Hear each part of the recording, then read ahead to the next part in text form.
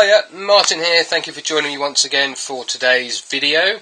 Before I get going, I do need to say a huge thank you to everybody that has subscribed to my channel recently and or left comments on one of the videos, particularly Turner's Journey, and also over on the website to do with the giveaway that I'm running for my new wood finish called Hampshire Sheen.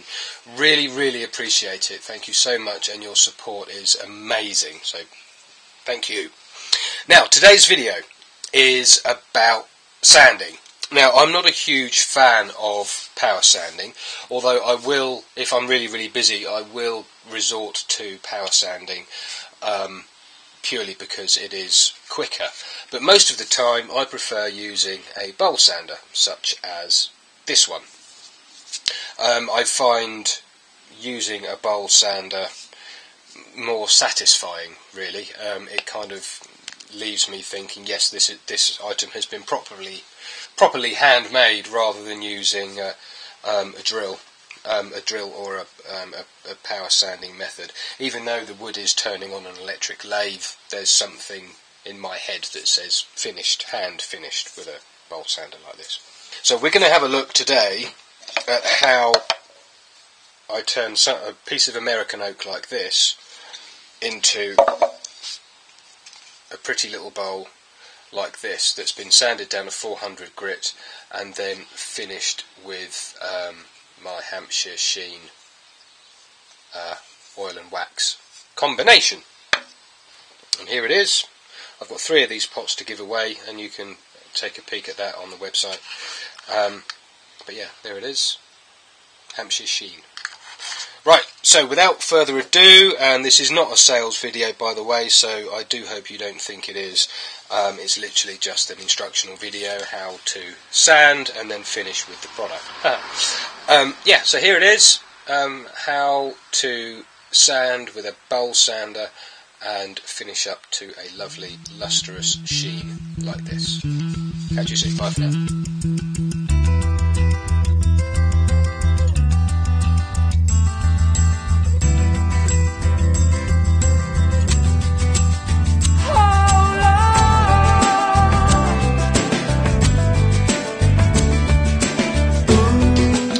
So today I'm going to turn this little piece of American oak and finish it with my new Hampshire Sheen wax.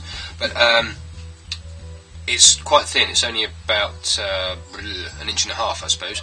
And I'm going to turn it on a worm screw. But as you can see, when I put the blank up to the actual screw itself, it doesn't leave me much room to play at the bottom for a recess to put in the bottom for when I reverse it in the chuck. So how can I get round that? Well, I'm going to use a couple of pieces of sycamore, which work out to be about ½ an inch. So I'll screw those onto the worm screw first, like so, to act as a spacer. So when I put the blank onto the worm screw, I've got much more space here, as you can see, much more space here to put a recess. And also, because the piece isn't very big, it doesn't matter that I haven't got the full depth of the worm screw going into the wood to keep it secure. It's fairly small, so the risk of it coming off is pretty slim. So now all I need to do, I've found the centre of the piece, I just need to drill it and get it onto the worm screw. And I need to find out how deep I need to drill the hole in the blank. So as you have this much of your worm screw poking out, I can put the drill bit up against there like so, and just add a little bit of tape onto the drill bit. So when I drill the blank, I just go down until the tape touches the wood, and then I know I've got the right depth to the right depth hole in the blank to screw onto the worm screw. And then with the blank mounted onto the worm screw, I can now go ahead and turn the shallow dish that this is going to be. I will come back when it is time to sand the outside of this piece and explain how I go about sanding with a bowl sander.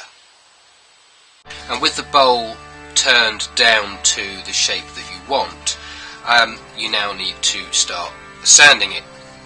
And I use this deluxe bowl sander. There are other ones available, of course. You can also get them with long wooden handles, but I prefer the shorter, chunkier stainless steel ones, and it spins with the piece. Now you can't just grab the bowl sander and stick it on the wood. There's a good angle to get the bowl and to get the sander turning nice and fast to create a nice finish on your piece. And it all depends on how you stand and address and present the tool to the wood, much like turning itself. And I find an angle of about somewhere between 40 and 60 degrees good. You don't want to get the top like this, because it can sometimes it can catch, and if there's a little splinter there, it can pull the pad off. It can pull the sanding disc off and damage the actual sanding pad itself. This is quite an old pad, but I prefer using this pad over a new one, because it is softer.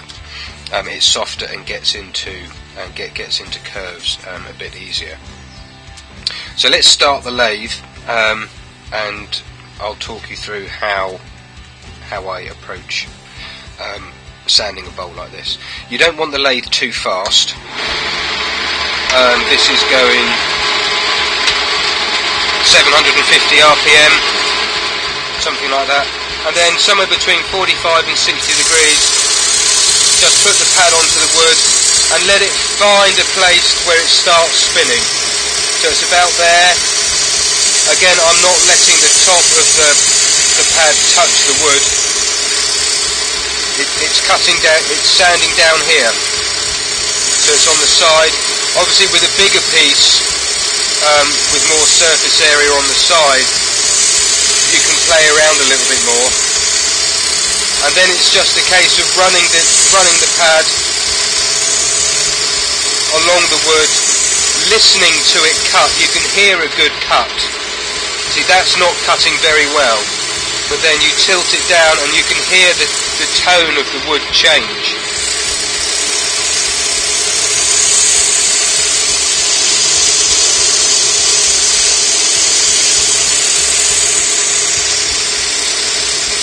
You can also use the bowl sander in the opposite orientation, so you approach, rather than cutting like this, you can turn it round and cut into the curve like so. And again, the same principle applies. If you hold it up like this, you'll get a fairly fine cut, but you open up the angle between the pad and the wood and you get a much coarser cut, which can be very useful for getting little fluffies out the way on the end grain. So there, basically all the wood is doing is spinning the pad, but if you open up that angle, it gets a nice cut and you can hear it. Can you hear the sound that the wood's making as it goes across the grit on the paper?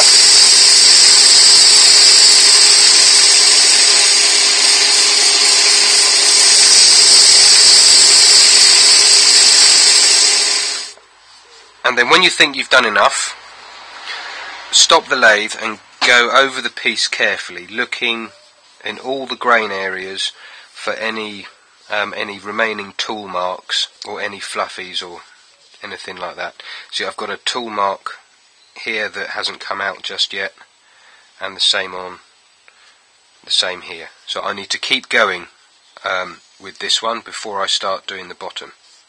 Now, I don't think you can see this particularly well, but one thing you can do is where you've got a tool mark or some fluffies, you can put a pencil mark where those lines are that you need to sand down to, and they will serve as a reference. So when you're spinning the wood, you can keep sanding until those pencil marks disappear, and then you know that those tool marks have gone. Like so. I can't see any pencil marks there at all. So here's the bottom of the piece. There's a pretty small foot, and also, as you can see, the recess is pretty shallow. I always turn, rightly or wrongly, some people may completely disagree, with the shallowest recess possible. I've put my mark in the bottom, as I showed in the coloured cherry bowl a few weeks ago. I've put my mark in the bottom, but that just needs sanding back a little bit. And when you're doing the bottom, you need to be careful, because these pads are flexible. You need to be careful to hold the pad squarely onto the foot, or where you've slightly undercut the foot. You need to make sure that you get the pad nice and smoothly on there, otherwise you end up with a round. And also, when doing the inside, I always try and tuck as much of the pad underneath the dovetail as possible, but underneath here doesn't need doing a huge amount. And same again as before, try and keep this part, this transition from foot to wall, as sharp as possible, or as clean as possible, until later on in the sanding process, when you can just knock that edge off just a little bit with a 240 pad or a 400 pad, and the same with the transition from the foot to the recess.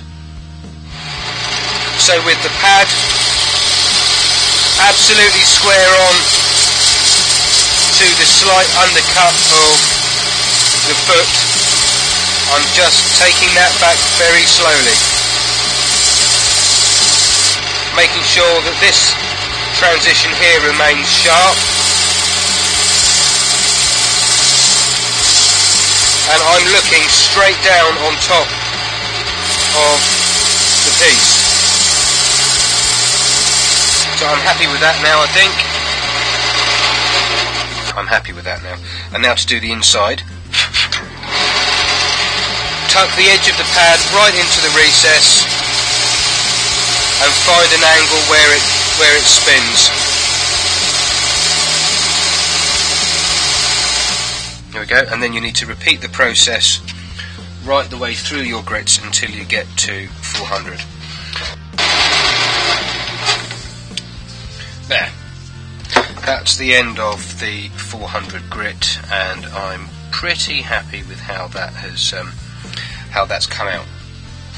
Now, before we apply the sanding sealer, what I like to do is clean out the pores of the piece, not just with a paper towel, but with a quick squirt of denatured alcohol, or methylated spirits, as it's known here in the UK.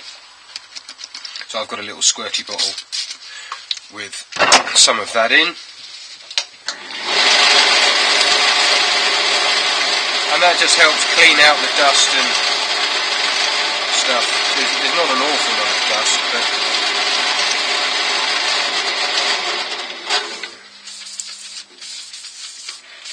there, that's good. Let that dry for a few seconds. And then I use a cellulose sanding sealer, and thinners mix that was recommended by Mr. Mike Walt. I think it's 60-40. You need to double check with Mike on that, I can't remember. So with the lathe running fairly slowly, I apply a single coat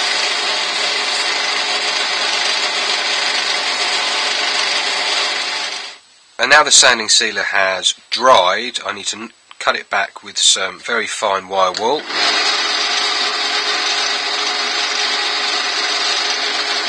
And then I give it a little clean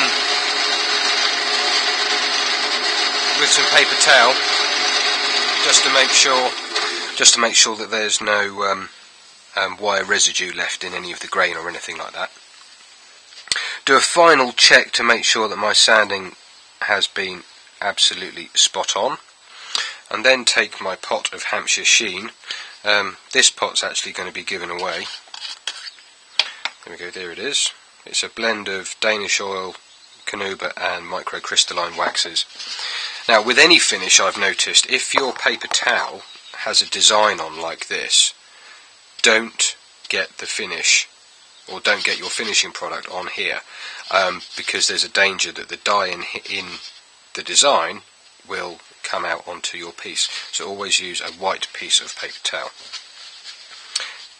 Get yourself a little bit of Hampshire Sheen onto your paper towel, like so, and then with the lathe running as slow as you can, or fairly slow. This lathe only goes down to 500. Just apply it nice and evenly across the surface, like so, making sure that there are no circles running around it, like that, until the paper gets a shine on itself. Then you can speed the lathe up.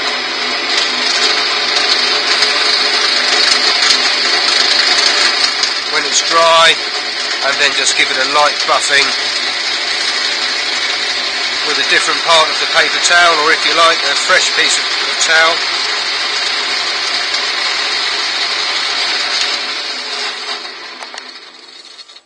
And that's it. So here's the finish on the outside of the bowl. Now you can leave it for 20 minutes or so to harden if you like, or you can just take it straight off the lathe, flip it round and do the inside of the bowl, which is what I'm going to do right now.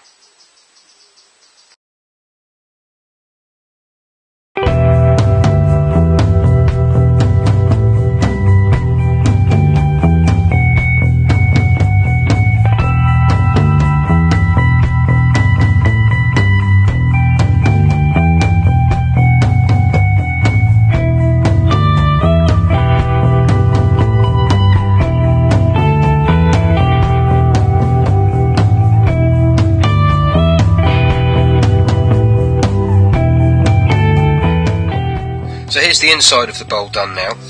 I've sanded it down already to 80 or 100 grit, and I've got a 120 on here now.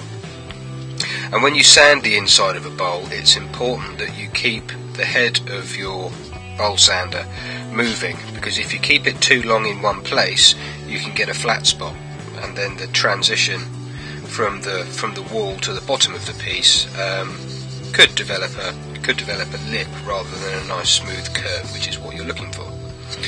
And I find polishing bowls, polishing on the opposite side to where you're standing, to be better than trying to sand over here. So from the opposite side you're standing, I find I've got a little bit more control, and just below centre as well. So the centre line is about here, and I'm sanding just below the centre line.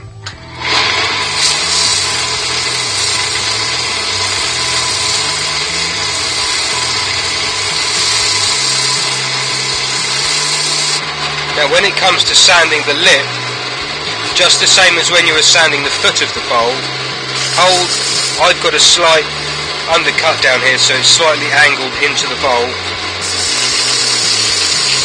Just find the angle, make sure that it's flush, and I find that just giving the sander a little wobble over there produces a nice surface, and leaves this piece here, the transition from the lip to the wall, nice and defined, and also the edge. And this is sanding right across the centre line.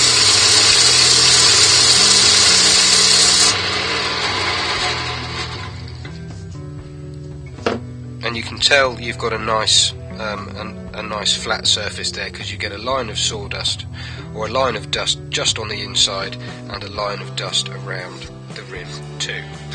Now, sanded down to 400, the transition from the wall to the lip of the piece is good. I'm happy with the angle, but the bowl itself looks a little bit boring. So I'm going to take my best friend, my blowtorch and just burn the angle between the rim and the wall here to create hopefully a little black line on the actual corner itself that then fades out a little bit towards the very edge of the rim and also a little bit down into the bowl too. And then with one hand turn the spindle, and then with the other hand kind of wave the flame over the rim.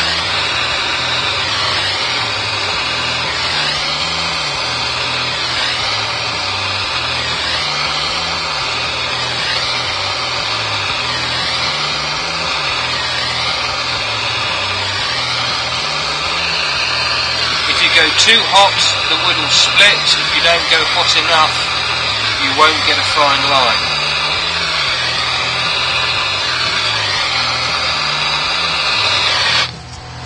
And that is about all I want to do on that. That looks nice. Right. And then a single coat of sanding sealer and thinners.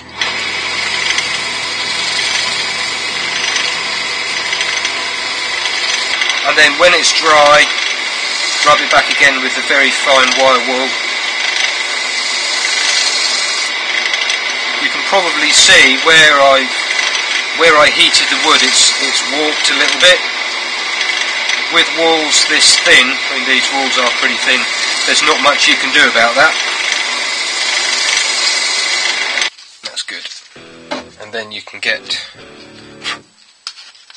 the finish onto a clean piece of towel, remembering to keep the design away from the finish and the wood. So that's all you need. Really, there's not a lot there. Lathe running slowly.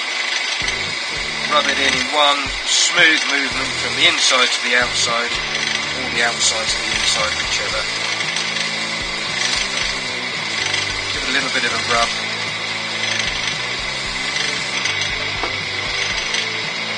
Find a clean piece of towel.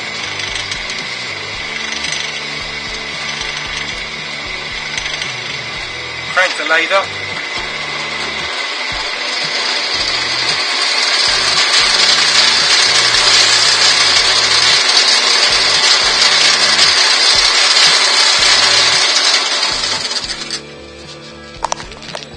And there we are. There's the bowl with the inside of the bowl with a Hampshire Sheen finish. And here it is, the finished bowl. It was a joy to turn, and this is kind of the second or third sort of test piece I've turned with the Hampshire Sheen finish on, and I'm very impressed. I'm very impressed with it indeed, even if I do say so myself. Yeah, thank you very much indeed for watching. If you have any questions or comments, then please do leave them below. I will always try and get back to you if I possibly can. If you haven't subscribed yet, then please do so. I post at least one video a week, either a finishing stroke turning video like this one, or Turner's Journey, which is a series of videos I'm putting together that follows the course of me going from being a novice turner to a full-time turner. Yeah, here is the bowl again. If you are a UK turner and you fancy winning one of these pots of Hampshire Sheen, I have 3 to give away this week in Turner's Journey, which is the 4th of September. Then head on over to the website at saban-smith.com and look for the Hampshire Sheen recent post. Leave a comment as to why you think you should receive a pot of Hampshire Sheen, and I will choose the winners on Friday and let everybody know in Turner's Journey. So once again, thanks for watching. Here's the bowl, and I look forward to seeing you on Friday for Turner's Journey. Bye for now.